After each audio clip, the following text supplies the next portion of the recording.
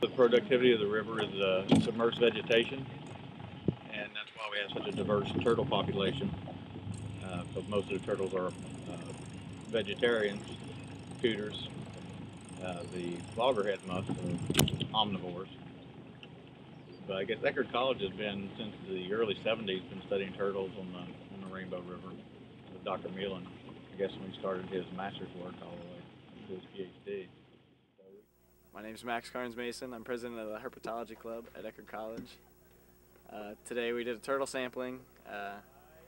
Got 20, 30 volunteers out here today, swimming through the river, catching as many turtles as they can find, put all the turtles in a boat, bring them back, and collect scientific data on them so we can study growth rates in turtles and reproductive rates and stuff.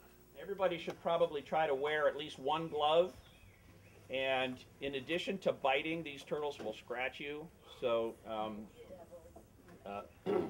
gloves are a good idea. In terms of catching turtles, almost all these turtles you're going to catch by yourself, right? As soon as you see them, you have to swim really hard and grab them. But soft-shelled turtles are different. Soft-shelled turtles take a group of people. So when you see a soft-shelled turtle, get your buddy to come with you and watch it and wait till the turtle stops and then try to swim down and catch it. But somebody needs to stay at the surface, because if the person that goes to catch it misses it, they take off so fast that you have to be at the surface to follow it. You can't swim underwater and keep up with a soft-shelled turtle. You can at the surface if you're a strong swimmer. And we have about 40 or 50 soft-shelled turtles marked, and recaptures of those are really good because there are very few places where people are getting growth records of soft-shelled turtles.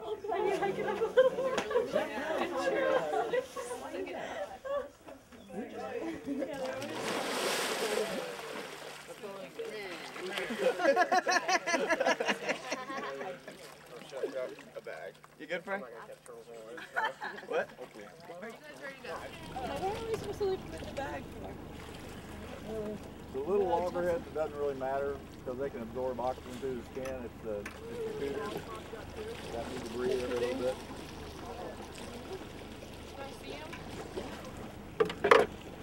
He's biting on the finger.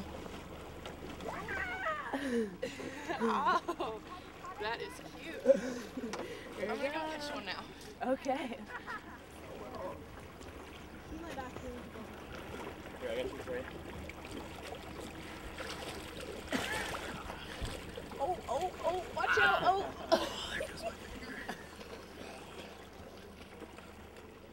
They are having a really hard time holding them. Oh, you have So, because they're like as big as my torso. Who caught him? Ben caught one and he's holding it right now.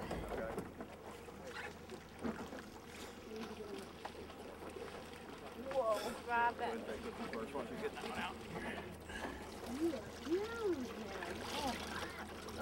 Soft shell! What's up, buddy? Nice. Look, oh, he is like. They got long necks. No, careful. Okay. Okay. Where's he going? Right here. 1, 2, 3. You got it. You got it. Ooh, oh my god. Delicious.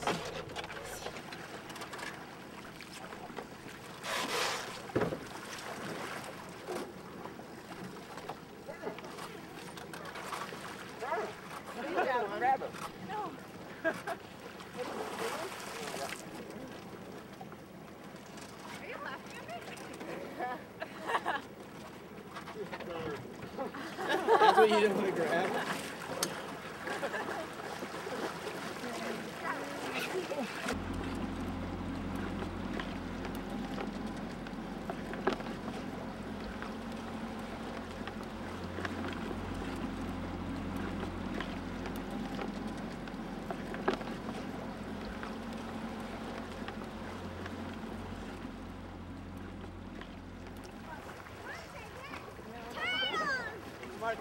Titles!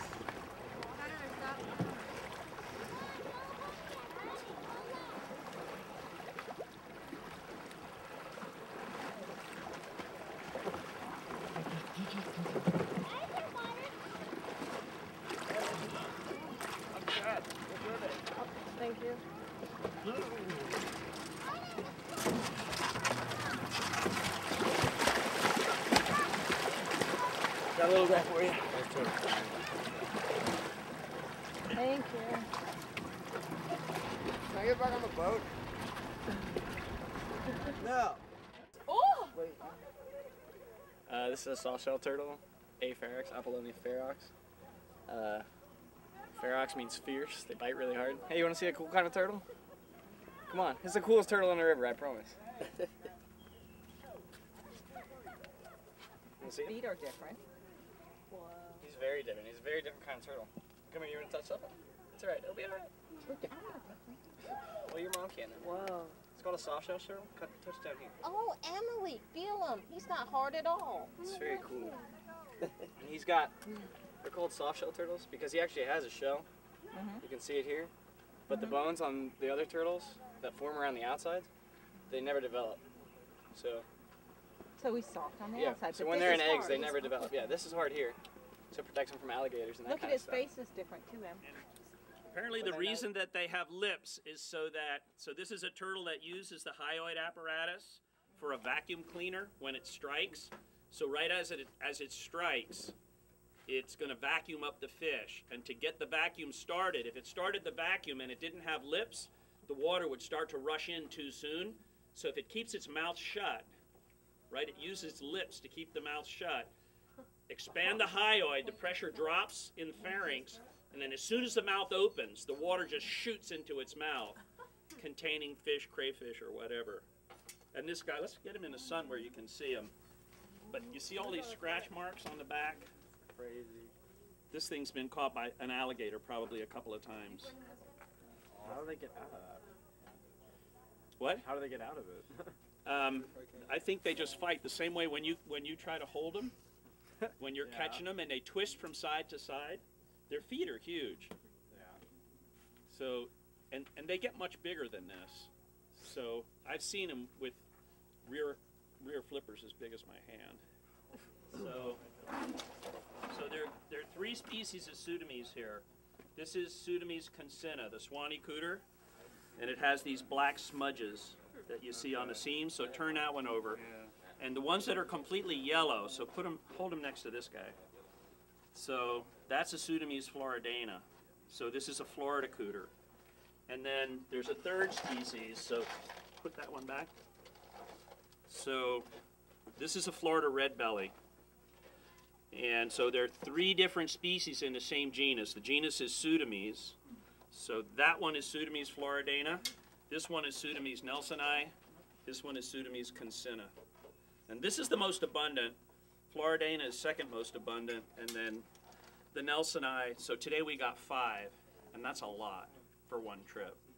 This is really a marsh turtle and not a river turtle. This is a highly adapted river turtle. Somebody here to measure the carapace and plastron.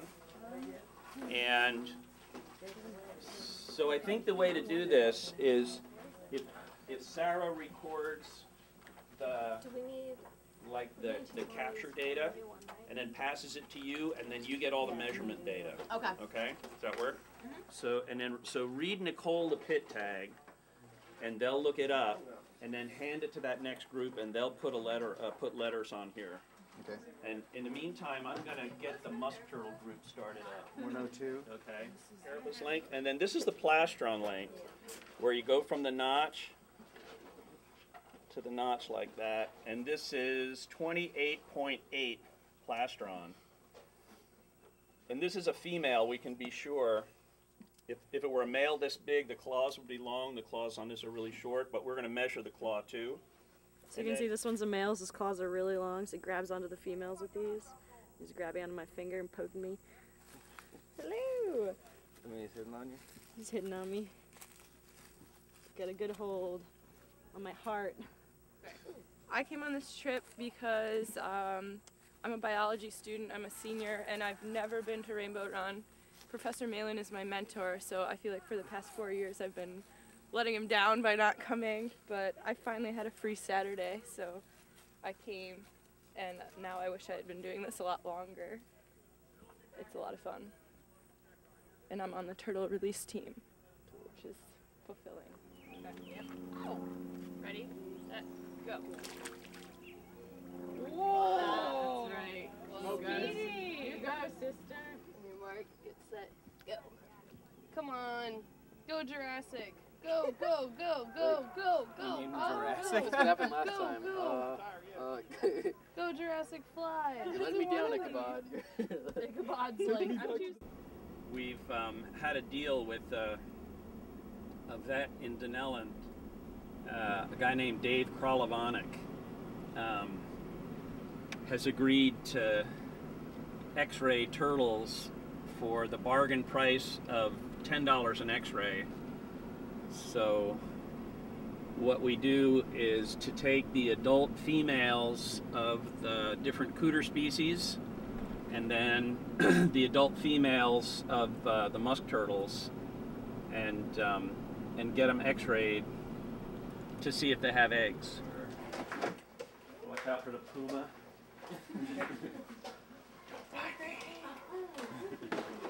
Down the hall. Keep going.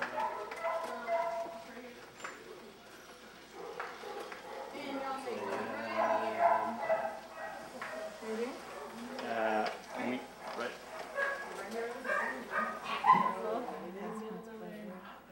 Come here, dude.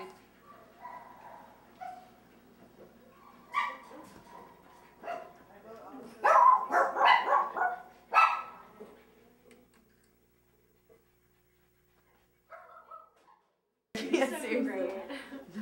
Whoa, Hey. cool. Oh my gosh. Look at these so eggs, worth it. man. Oh, And we have got eggs. look at all of these. I know Look at the pin tags. Oh yeah. Those I like those are all that. eggs in there? Like that pin Yep, tag. all action. these oval things. Only the big ones, not the Like little that. But what is this? So those These are the eggs snails. in Those the are all the snails? snails that they've been eating. Oh, okay, okay. Snails has got 3. That one's got 2, 3. I don't see any in this one. This one doesn't have Maybe eggs. it's four. You can see it. 4 in that one, and that one's got a few. 1, 2, 3, 3. That's awesome. Cool. Very cool. So you definitely have gotten some. Oh, these that- are all the minors, aren't they? Yep, these are. Wow, That's that one big female that you gave me. That was really cool. Look at the back, you see the vertebrae. What It's is so there? cool. Are these now? What is these? Your intestines. Darkness. The darkness is air, Oh, okay. and anything that's light colored is tissue or bone. So see how the tissue on the outside of the leg, and then this is all bone right here. I like the grin.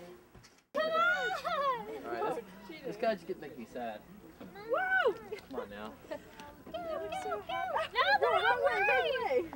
He's like, I'm gonna bite you before I leave. Dude, twice. Alright, ladies. Can we get close to the water? Oh, they're going the wrong way. The thing she does to me. They are so cute. There's one right behind your hand. Dude, twice the racing turtles. It's like turned around and went under the dock. Get out of here. It's frustrating. Come on, Justin, don't you want to feel like Oh, now he does. Oh, hello, you ready to go? Oh, yeah.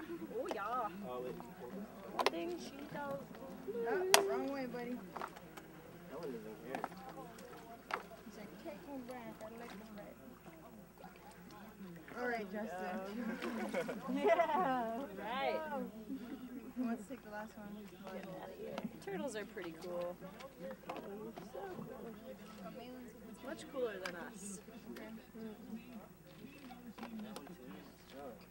I love turtles because they're the closest thing to a zebra in the amphibian family, and they both lay eggs, and I really wish I could lay eggs. And